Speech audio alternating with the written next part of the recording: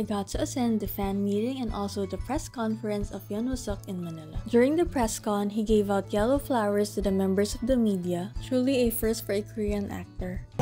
안녕하세요, 변호사입니다. Thank you Pulp World for the invite, and we'll be linking down below the articles I wrote for this press con. Since it was almost rush hour, we decided to go to this museum first, and then nung gabi na, I worked na lang here sa isang cafe sa SM Aura na very lovely runner yung vibes din. During the press con, he also talked about how he's so happy and grateful for all the support. On the day of the fan meeting, may sudden shower din, and he also made sure to shower his fans with sincere gratitude. Tapos may games, Q&A session, and he learned Tagalog words.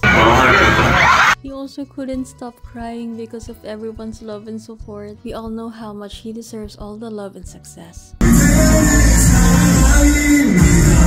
So many people are still waiting for you, and we hope to see you again soon.